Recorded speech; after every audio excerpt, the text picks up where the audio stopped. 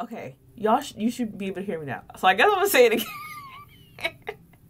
I'm so sorry, guys. This is a mess. Okay, so, what I do for Bible study and crochet is I pretty much have the Bible app on playing in the background while I crochet.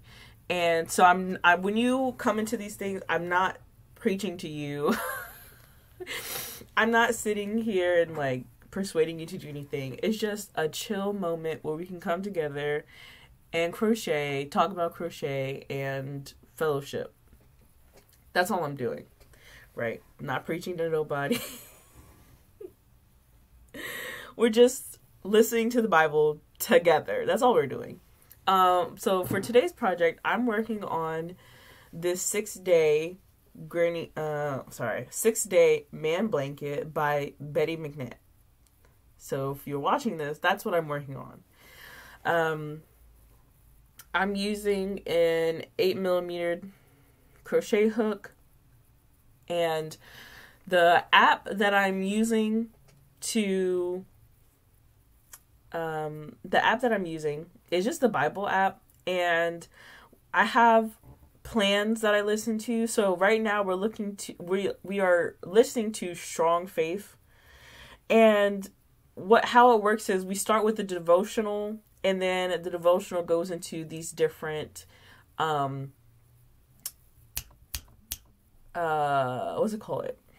scriptures that have to do with the devotional. And today we're on day 1. If you want, I'll link this in my YouTube link, but we are focusing on Strong Faith, and so then y'all can follow along whether you're watching this or not. But yeah, go ahead if you have any questions or want to, get into the conversation. By all means, comment, and then make sure you like so other people can see this. But yeah, it's supposed to be very chill, very calming. We have very busy days, and sometimes we don't stop to read our Bible or fellowship with the Lord. Hello, Stephanie. Sometimes we just have like really busy days, and we forget to stop and take time to fellowship. So that's why I wanted to do this. And about this time is when my son is sleeping, taking a nap. So that's why I was like, this is probably the perfect time to do it. So that's what we're doing. And yeah. I haven't done this in a while, but I'm going to try to do this maybe every other week is probably what I'm going to do. So that we can just catch up and stuff like that. Unfortunately on YouTube, because I haven't got my whole setup straight yet, you'll be seeing me from the top down, and a TikTok will be seeing me as I'm crocheting. So, I'm going to go ahead and flip my cameras, but by all means, like I love to see everybody's thoughts as we get through, as we go through the plan. All right, and I'm just going to go ahead and start the devotional.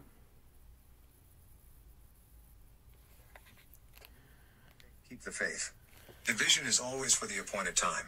Faith does not make things easy, it makes them possible. Sometimes the best thing you can do is have faith that everything will work out for the best, and that true peace comes from knowing that God is in control. Strong Christians build their faith. David encouraged and strengthened himself in the Lord his God. 1 Samuel 36, AMPC. Always remember that faith is your responsibility. It isn't God's, it isn't your pastor's, and it isn't your spouse's. The only one who can guarantee that you enjoy a strong faith is you.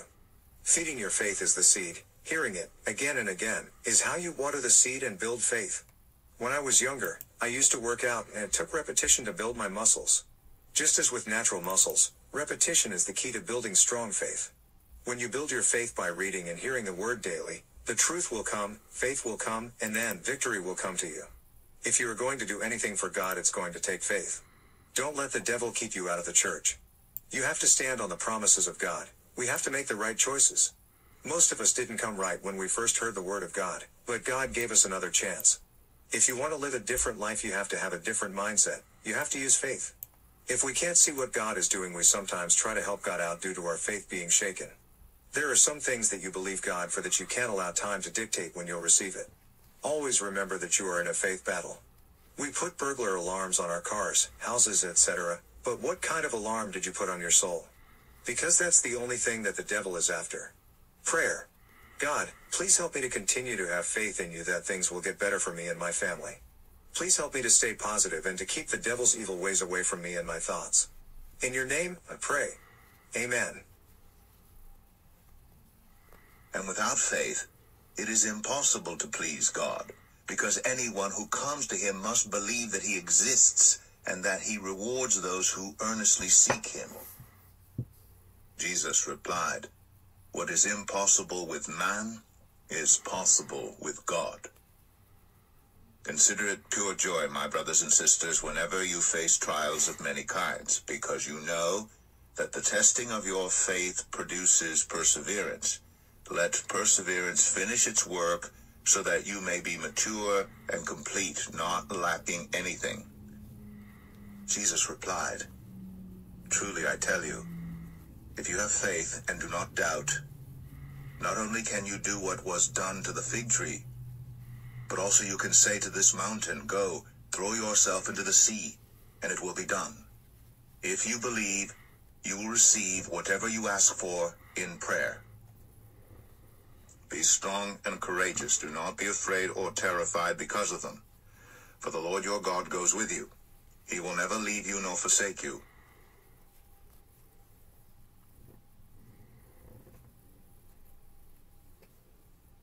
Oh. Okay.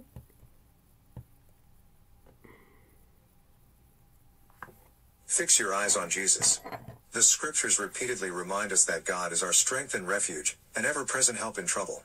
He will never leave us nor forsake us. He knows our tomorrows, our hearts, our thoughts, and our ways. He is our shepherd, who makes us lie down in green pastures, leads us beside the still waters, and restores our souls. He guides us in paths of righteousness for his name's sake. Oh, what an awesome God we serve. Why are we, then, so easily distracted from these truths due to life's circumstances and trials? Pauline Delp. You must fix your eyes on Jesus. Trust him even when you don't feel like it. He's the target. Fear can overtake us all, but God is all-powerful and will offer us all the strength we need. Our only job is to keep our eyes on Jesus. His love for us will sustain us through any storms. God is our refuge and strength, an ever-present help in trouble.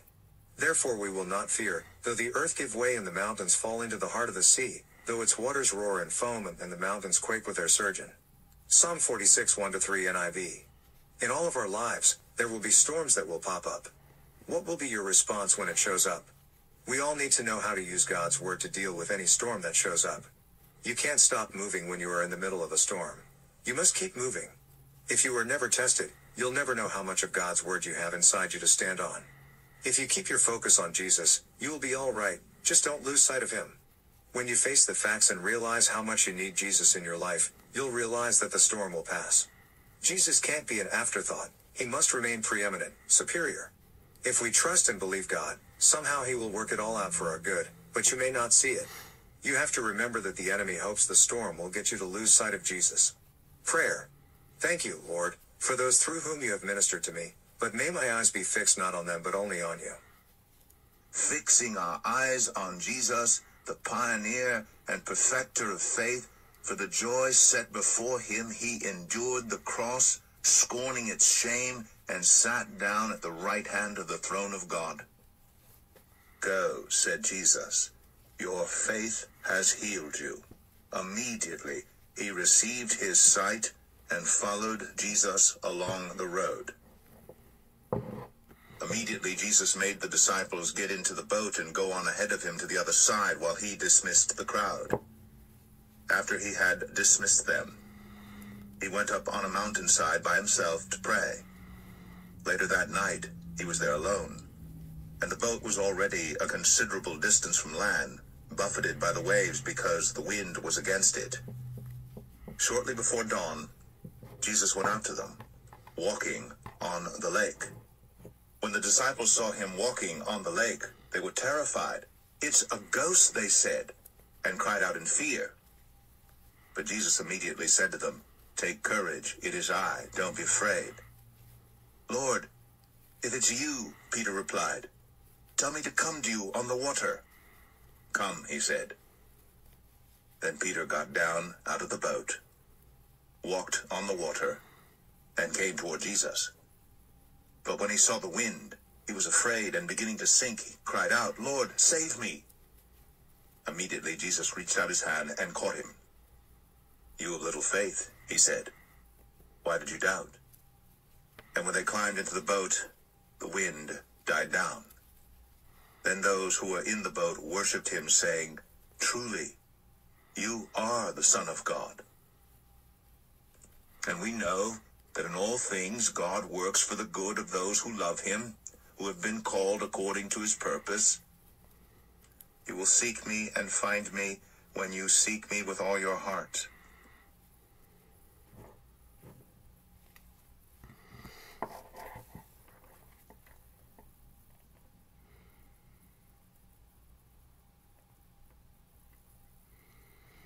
From the valley to the victory. Today, we find ourselves in the valley. Some are in the valley of cancer or another diagnosis. Others are in a valley of financial hardship. Some are trudging through a valley of anxiety or depression. We have to cross the valley to get to our victory, just like Joshua and Israel. We don't like that. We want to be airlifted out of the whole situation, but God wants us to go through the valley to reach the victory. But thanks be to God, who gives us the victory through our Lord Jesus Christ. 1 Corinthians 15:57 NKJV. You can have victory over any situation or emotion in your life. Anytime you begin to feel despair in any area, just grab hold of that thought and hold it up to the truth that God has given you the victory. 2 Corinthians 10:5 calls that process taking every thought captive. Keep your eyes on Jesus. When you are low in spirit, the enemy makes you think it won't get any better than what you are currently going through. If trouble never came, you wouldn't have ever known that God could get you out of it. One of the tools that the enemy is using right now is discouragement. Discouragement is an unwelcome visitor trying to work its way into our lives. God is getting ready to do something for us, and the way the enemy is going to try to get us to abort it is through discouragement. A lot of times people don't want to go through the valley process, but they want the rewards from the victory. God knows what you need, and he knows when you need it. Prayer. Lord, when I feel overwhelmed, you always answer me and restore my faith.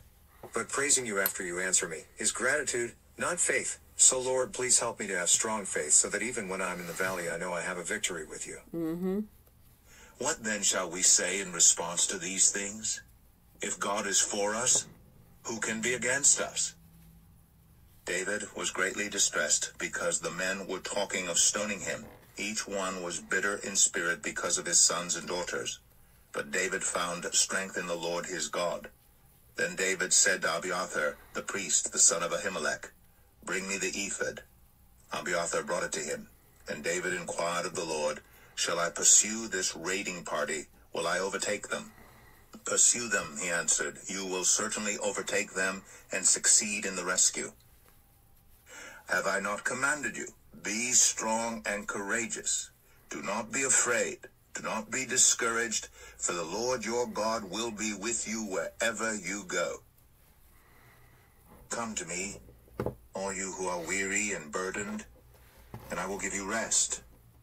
Take my yoke upon you and learn from me, for I am gentle and humble in heart, and you will find rest for your souls. For my yoke is easy, and my burden is light.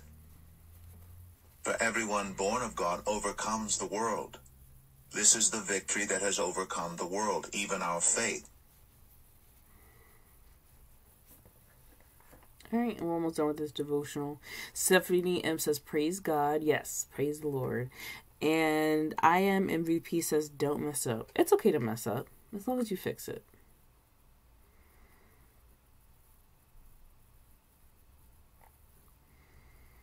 If you wait, he'll work it out. Stephanie M says, "I feel like the Lord led me to crochet because I was never interested." The Lord works in very mysterious ways. Same thing. I never thought that I would be sitting here crocheting. especially if you would have told me, like, shoot, 5 years from now, 5 years from now, that I would be a stay-at-home mom doing crochet videos. I would have said you were a liar. But you know what? I've never been happier. So it's strange that this is what I'm doing now. Yeah, it is strange, but God works in very mysterious ways. And yes, thank you so much for the likes. Yes, praise the Lord. Okay, we're almost done with this devotional, and then I like to move on to, because I'm probably going to be on here till about 2 o'clock. So then we're going to go to my other devotional that I do as well. Before God moves suddenly, we will wait. Waiting for answers is a fact of life. Nobody gets out of it. So the question is not if we'll wait, but rather how we'll wait. And I believe how we wait will determine how long we wait. All day today declare and decree this to yourself. If I wait, God will work it out. If we don't build up our faith in the waiting place, we will allow the enemy to make us give up. It's not what you do when you are waiting on God. It's the mindset you have during those times. If we all knew how long God wanted us to wait, we would all get a little stronger to wait, but it doesn't always work that way. If you position yourself, you'll see that God already worked out your situation. Build a healthy appetite and a good study of His Word, and you'll see that it's already done. So many people are anxious and nervous about a lot of things in life and never take a stand for God, but stand for everything else. Just stand for God and trust Him, and He'll work it out. When you are going through, you just need someone to tell you, just hang in there and touch the hem of Jesus' garment and stand on the promises of God. You can't ask God to do something and not believe that He's going to do it. You have to get the doubt out the way, get it out of your mind, and the people who speak doubt out of your presence. When all else seems to go by the wayside, ask God to hide you under the shadow of His wings. It's dangerous to leave the protection of the Father before it's your appointment time. How long are you willing to wait for God to manifest what He promised you? The Bible says that Abraham believed that God was able to perform what He promised him. It's a good thing to trust in the Lord and not look back. The more you look back, the more you'll start to desire the things that God is trying to take you from. Don't let your waiting mess you up. What God has for you is coming quicker than you think. Sometimes your waiting implies that God is hiding you intentionally for His purpose. If you're willing to wait, He'll work it out. We hope this plan encouraged you to learn more about Bishop David A. Hadley SR https://www.glorytabernacle.org/Pastor David Adam Hadley SR/. And without faith, it is impossible to please God, because anyone who comes to Him must believe that He exists and that He rewards those who earnestly seek Him. If only you would hide me in the grave and conceal me till your anger has passed. If only you would set me a time and then remember me. If someone dies, will they live again? All the days of my hard service, I will wait for my renewal to come. You do not be anxious about anything, but in every situation, by prayer and petition with thanksgiving, present your requests to God, and the peace of God, which transcends all understanding, will guard your hearts and your minds in Christ Jesus. Just then, a woman, who had been subject to bleeding for 12 years, came up behind him and touched the edge of his cloak. She said to herself, "If I only touch his cloak, I will be healed." How I wish I could be with you now and change my tone, because I am perplexed about you. Tell me, you who want to be under the law, are you not aware of what the law says? All right, and so that's the end of the Strong Faith devotional. That plan is complete. Thank you everybody on YouTube and TikTok who have been participating. I greatly appreciate it. Now let's go to Bible in 1 year. I am very much overdoing this because unfortunately, I don't look at this plan every day. I normally do like the shorter devotionals because they amount to about 30 minutes, which is exactly what I do. But we're gonna go on to this one. This devotional is talking about in trouble, but I trust in you. This is the Bible in 1 year, day 67. But during one of the severe potato famines in Ireland, a number of families wrote letters to their landlord saying they had absolutely no money at all to pay their rent and begged to be let off all their debts. The Irish landlord was Canon Andrew Robert Fawcett, born near Enniskillen, County Fermanagh, Ireland in 1821. Canon Fawcett wrote back to his tenants. He said it was quite impossible to let them off their debts. It would set a bad precedent. They had to pay back every single penny. But, he wrote, I enclose something that might help you. In contrast to so many of the other landlords at the time, he sent a cheque for a very large sum of money, which far more than covered all their debts. Their hearts must have leapt with joy when they saw the word but. But is a powerful word when facing trouble, tests, and temptations. In trouble, but I trust in you. No one can go through life without facing troubles. If David's example is anything to go by, anyone in a position of leadership will face more than most. David was in trouble with grief. My eyes weakened. Also my inner self and my body. He was facing spiritual, mental, and physical challenges. He faced distress, sorrow, grief, anguish, groaning, affliction, illness, enemies, contempt from his neighbors, brokenness, terror, conspiracy, and plots. Yet in the midst of all this, he's able to say, but I trust in you, Lord. I say, you are my God. My times are in your hands. He trusts in God's unfailing love. Sometimes when things are going wrong, it's hard to believe that God really does love you. But he does. David cries out for help because he trusts that God will deliver him. It's in tough times that the object in which you trust is really put to the test. But, as Henry Ford wrote, when everything seems to be going against you, remember that the airplane takes off against the wind, not with it. Trust that in all things God works for the good of those who love him, who've been called according to his purpose. Lord, in all the challenges that lie ahead, help me to trust in you. My times are in your hands. Let your face shine on your servant. Save me in your unfailing love. Let me not be put to shame, Lord, for I have cried out to you. In tests, yet not what I will, but what you will. Sometimes you may face difficulties in life, not because you're doing something wrong, but because you're doing something right. All of us will face tests, trials, and temptations in life. You're not alone. Jesus himself never did anything wrong, yet he faced greater tests, trials, and temptations than anyone in human history. First, disloyalty. Loyalty is a wonderful quality. Loyalty of friends and colleagues is encouraging, upbuilding, and reassuring in times of troubles, trials, and temptations. Disloyalty is gutting. Jesus had spent 3 years with 12 people he loved, lived with, and had trained. Yet he had to say to them, one of you will betray me. It is horrible to be betrayed by an enemy or an acquaintance, but to be betrayed by a friend is almost unbearable. Second, disappointment. Not only did one of the disciples betray him, all the rest fell away. Again, this must have been a huge disappointment to Jesus. These were his closest friends, yet in the time of trial, they all fell away. Even the one who was such a strong leader, Peter. Although Peter was absolutely determined not to deny Jesus, he did eventually disown him. Third, distress. As Jesus approaches the terrible moment, he's deeply distressed and troubled.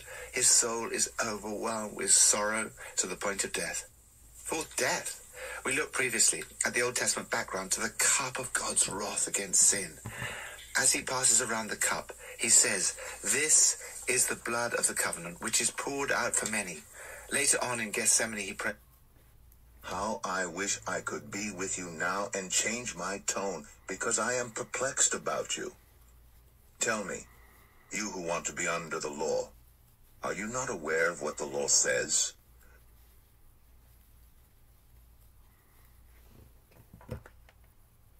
Sorry about that.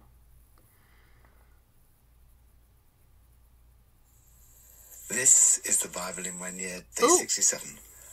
But during one of the severe potato famines in Ireland, a number of families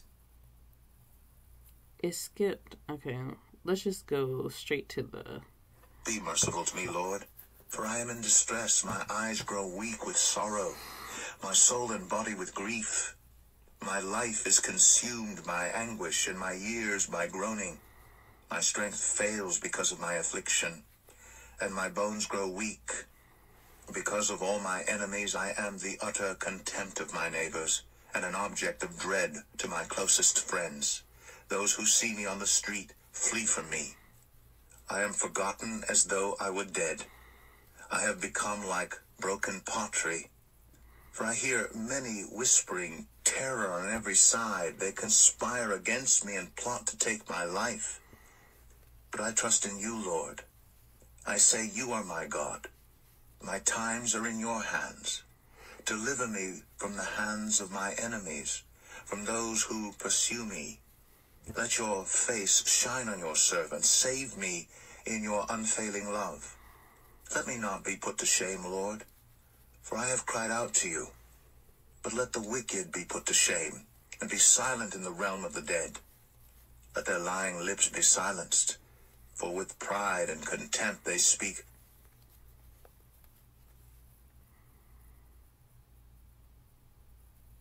Oh, why does it keep pausing?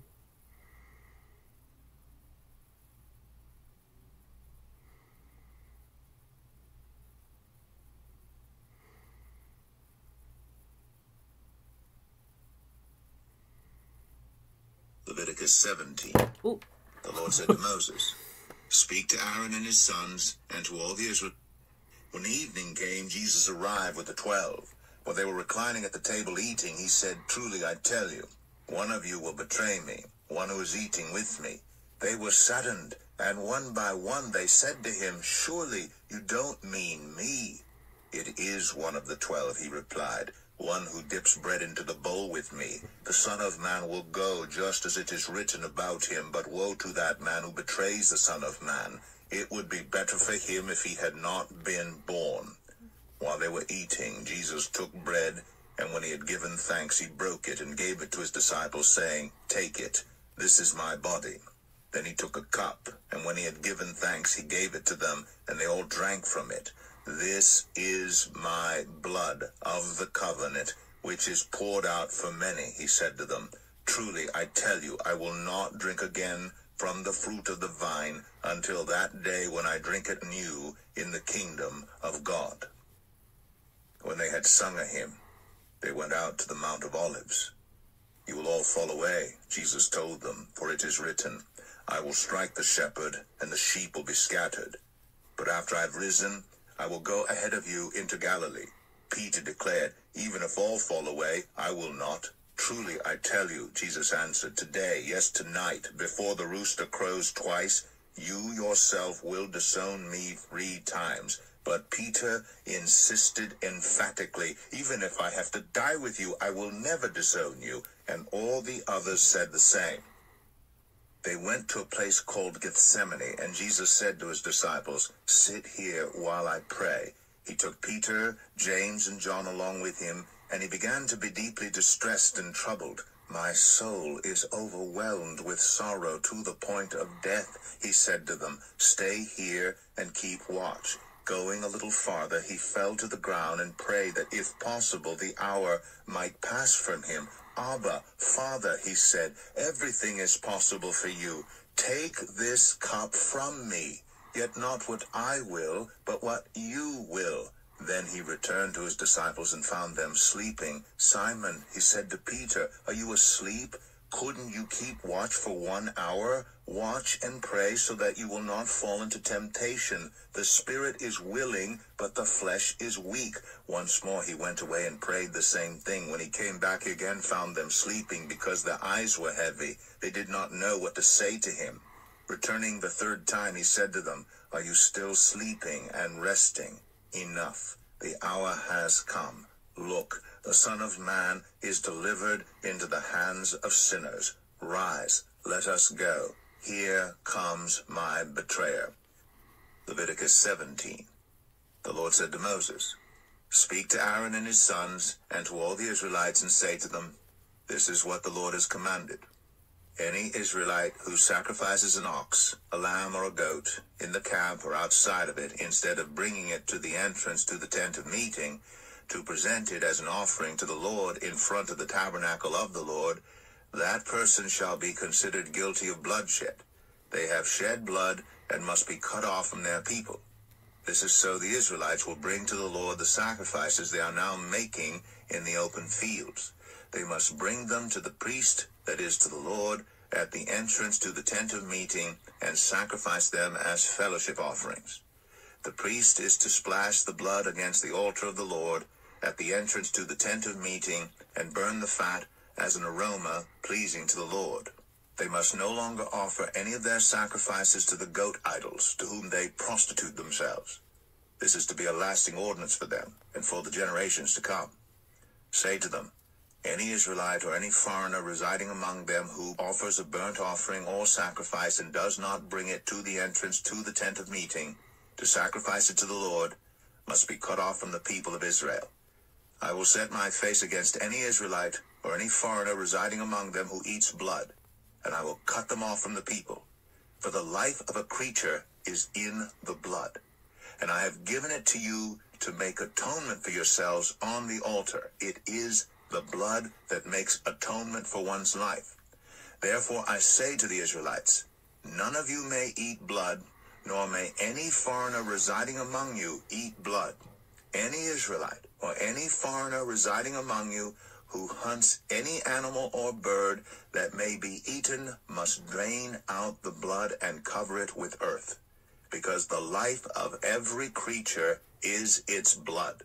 That is why I have said to the Israelites, you must not eat the blood of any creature, because the life of every creature is its blood.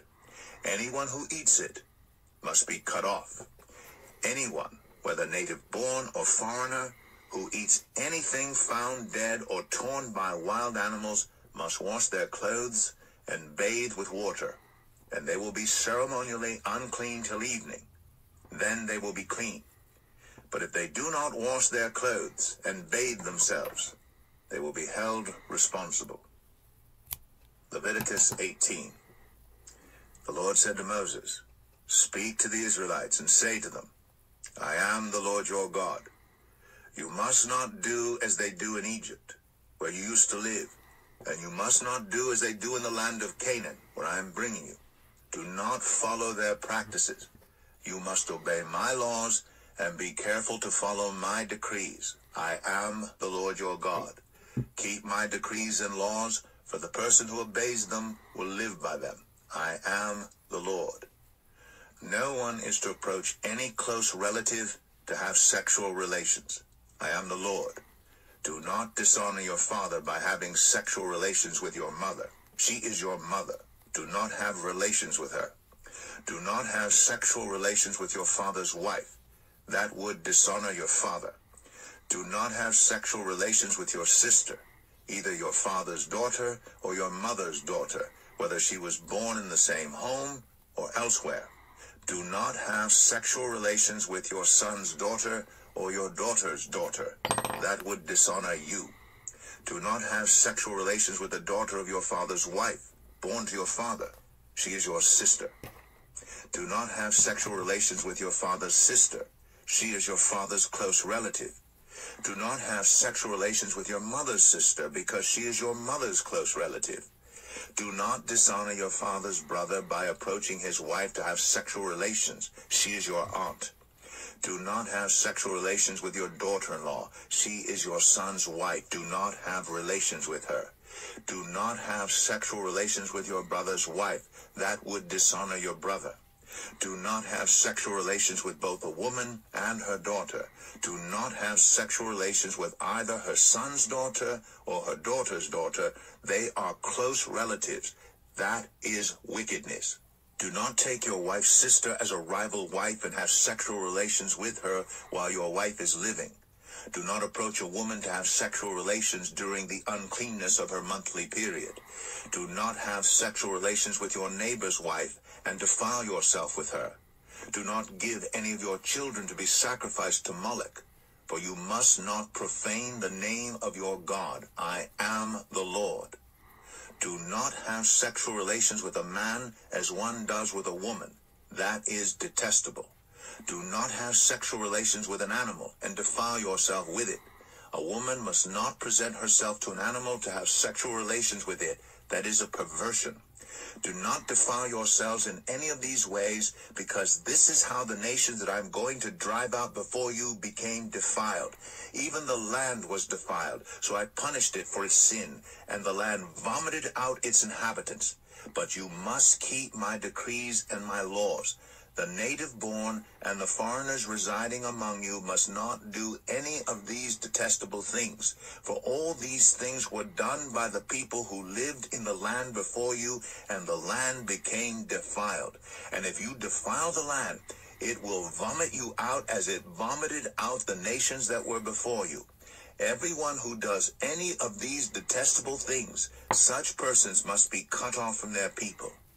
Keep my requirements, and do not follow any of the detestable customs that were practiced before you came, and do not defile yourselves with them. I am the Lord your God. All right, that's the end of that devotional. I think we have time for one more, and then we will call it a day. This devotional is What's in Your Heart? The Bible in 1 year, day 68. What's in your heart? The Nobel Prize winner and most important Russian literary artist of the second half of the 20th century, Alexander Solzhenitsyn, who was imprisoned for 8 years for criticizing Stalin, wrote, "The line separating good and evil passes not through states, nor through classes, nor through political parties, but right through every human heart, and through all human hearts. We are all created in the image of God. Human beings are capable of acts of great love, courage, and heroism. Yet, not one of us apart from Jesus is without sin. Do you know what's in your heart?" From Proverbs 6. Your heart and its weakness. All sin breaks God's law and is therefore serious. But there are gradations of sin. Some sins are far worse than others. The writer of Proverbs makes this point by using the example of a person who steals because he's starving. Yes, even this is wrong and there's a price to pay. But the writer says the consequences of adultery are far more serious. It leads to shame, jealousy, revenge, and to the destruction of lives, particularly the adulterers themselves. Soul-destroying, self-destructive, a reputation ruined for good. The writer says jealousy arouses a husband's fury, and he will show no mercy when he takes revenge. Human nature has not changed in thousands of years. There's nothing wrong with sex or money, but there are many temptations that surround them both. Several of the laws of the Old Testament passage for today were developed to put boundaries around them, safeguarding their proper use. Lord, thank you for the gifts you give us and the boundaries that you have provided for their proper use. Lead me not into temptation, but deliver me from evil. New Testament, from Mark 14. Your heart and its results. Sinful human nature led to the death of Jesus. The challenge is to live differently. First, be authentic. Judas betrayed Jesus with a kiss. He said, "The one I kiss is the man." He went up to Jesus and kissed him. In the Greek, the word for hypocrisy is the same word as the word for mask. Masks were used in ancient Greece for acting. On the outside, Judas was wearing a mask of love for Jesus. In reality, he was betraying him to be crucified. The kiss was the ultimate act of hypocrisy. Joyce Meyer writes about what she calls the Judas kiss test. The test of being betrayed by friends we've loved, respected, and trusted. Most people in positions of leadership for any length of time are likely to experience this. You need to forgive the offender and not allow him or her to cause you to fail or delay in doing what God has called you to do. Second, speak the truth. Because there's no evidence against Jesus, they had to rely on false testimony. Yet it appears that many were prepared to testify against him. Having worked as a barrister, I've observed firsthand that some are still prepared to give false testimony in a court of law. Third, fight corruption. Corrupt judges are still a feature of the world today. They knew or ought to have known that Jesus was entirely innocent, yet they all condemned him as worthy of death. It must be terrible to live in a society without the rule of law, where judges cannot be trusted. Fourth, identify with Jesus. I can sympathize totally with Peter's denial of Jesus. He was really determined not to do it, yet he failed. I know how weak my own human nature is. The account of Peter's denial can only have come from Peter himself, who with extraordinary openness and vulnerability reveals his own weakness and failure. When Jesus was in serious trouble, everyone deserted him and fled. However, Peter is brave and committed enough to make his way right into the courtyard of the high priest, albeit following at a distance. In sight of Jesus and the trial, I suspect that by this point I would have been with the rest of the disciples, halfway to Galilee. Yet there are haunting words about the self-indulgence of the great apostle Peter. While Jesus, his friend and leader, was taken to trial, Peter sat with the guards and warmed himself at the fire. As Peter saw what was happening to Jesus and what he was going to have to suffer, Peter increasingly distanced himself from Jesus. Having started in that direction, the next step was to deny him. Having set out on a course that involved lying, he ended up saying, "I don't know this man you're talking about." I'm sure Peter didn't intend to go so far when keeping his distance from Jesus. But, as it is for all of us, one sin can easily lead to another. And before we realize it, we end up doing things we deeply regret. When Peter realized what he'd done, he broke down and wept. Lord, thank you for the encouragement that although even the great apostle Peter failed and messed up, you forgave him, restored him, and used him so powerfully. Thank you for your amazing grace. Old Testament, from Leviticus 19 and 20. Your heart and God's law. God wants us to live lives that are pure and clean.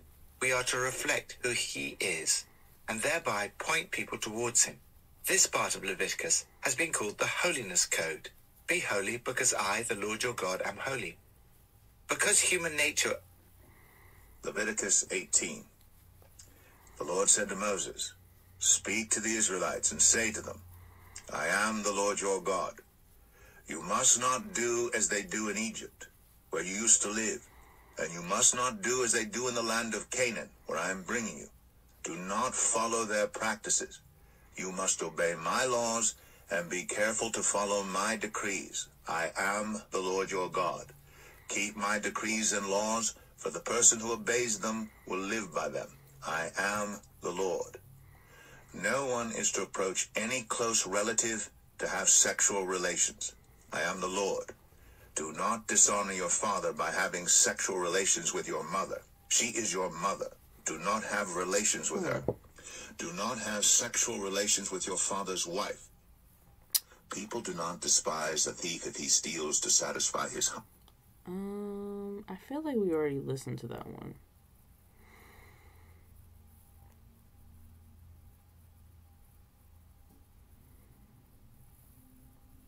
Just as he was speaking, Judas, one of the 12, appeared. With him was a crowd armed with swords and clubs, sent from the chief priests, the teachers of the law, and the elders. Now the betrayer had arranged a signal with them. The one eye kisses the man, arrest him, and lead him away under guard. Going at once to Jesus, Judas said, "Rabbi," and kissed him. The men seized Jesus and arrested him. Then one of those standing near drew his sword and struck the servant of the high priest, cutting off his ear. "Am I leading a rebellion," said Jesus, "that you come out with swords and clubs to capture me?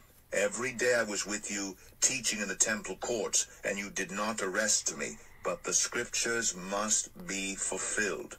Then everyone deserted him and fled.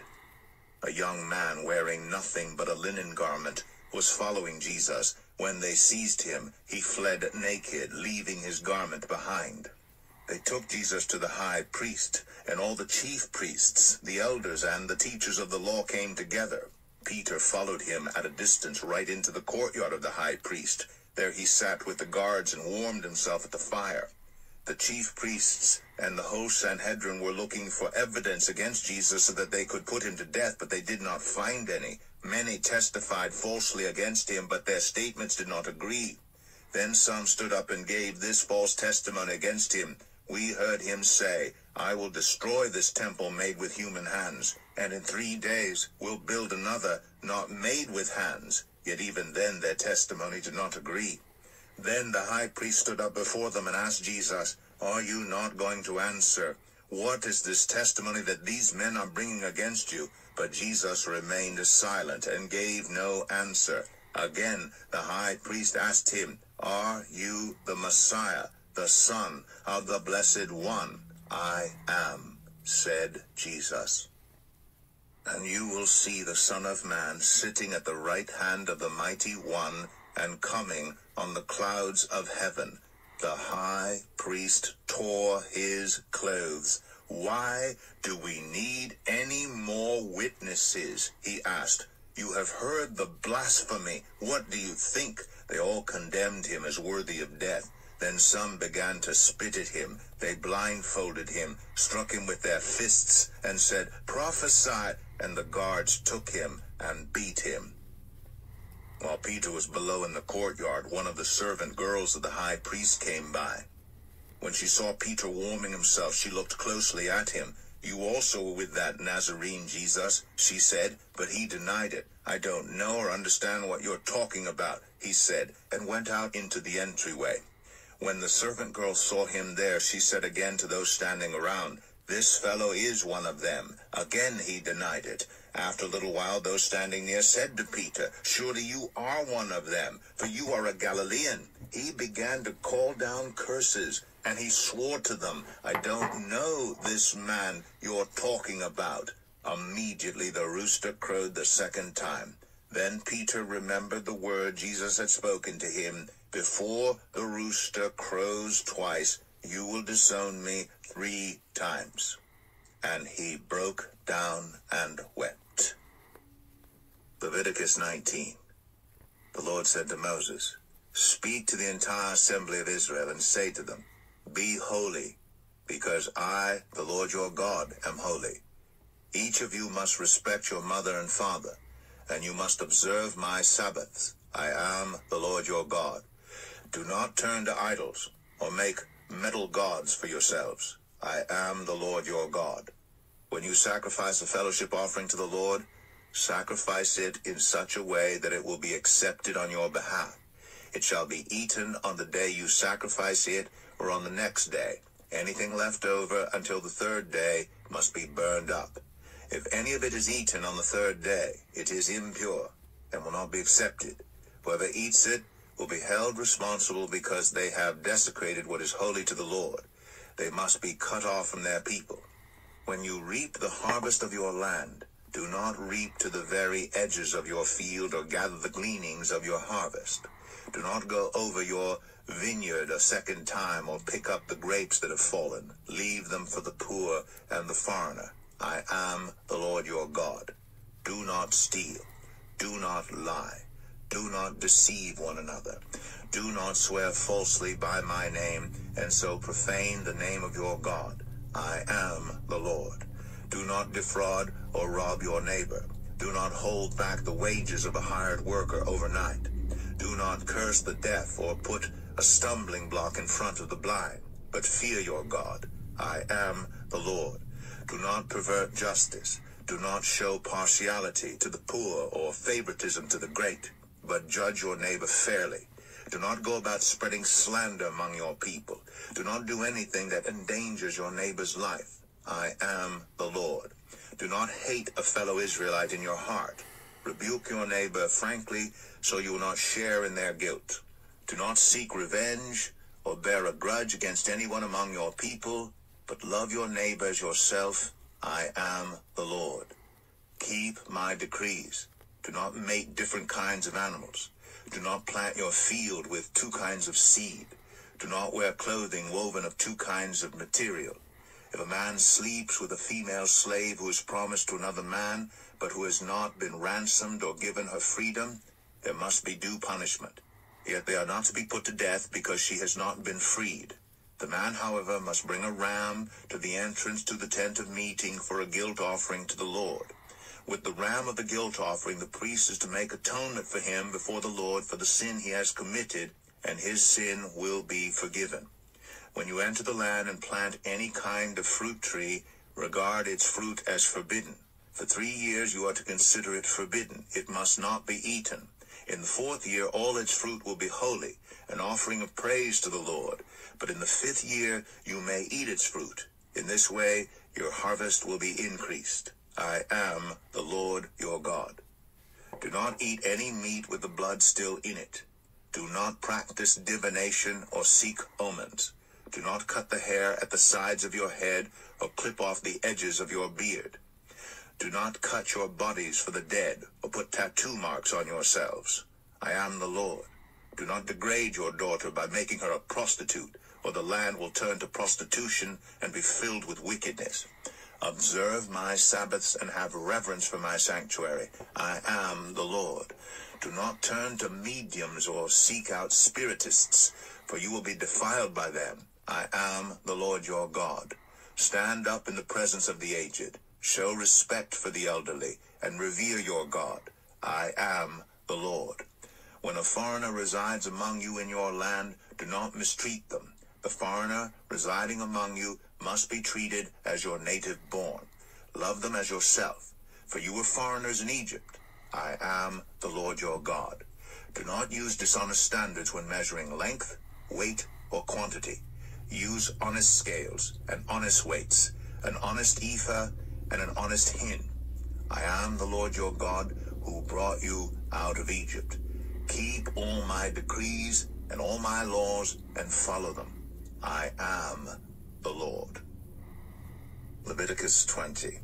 The Lord said to Moses, say to the Israelites, any Israelite or any foreigner residing in Israel who sacrifices any of his children to Moloch is to be put to death. The members of the community are to stone him. I myself will set my face against him and will cut him off from his people. For by sacrificing his children to Moloch, he has defiled my sanctuary and profaned my holy name. If the members of the community close their eyes when that man sacrifices one of his children to Moloch, and if they fail to put him to death, I myself will set my face against him and his family, and will cut them off from their people, together with all who follow him in prostituting themselves to Moloch. I will set my face against anyone who turns to mediums and spiritists to prostitute themselves by following them, and I will cut them off from their people. Consecrate yourselves and be holy, because I am the Lord your God. Keep my decrees and follow them. I am the Lord who makes you holy. Anyone who curses their father or mother is to be put to death. Because they have cursed their father or mother, their blood will be on their own head. If a man commits adultery with another man's wife, with the wife of his neighbor, both the adulterer and the adulteress are to be put to death. If a man has sexual relations with his father's wife, he has dishonored his father. Both the man and the woman are to be put to death. Their blood will be on their own heads. If a man has sexual relations with his daughter-in-law... We've also heard this one before. Okay. I think that's it. Yeah. I think that's a great place to stop. We have 2 minutes to spare. All right.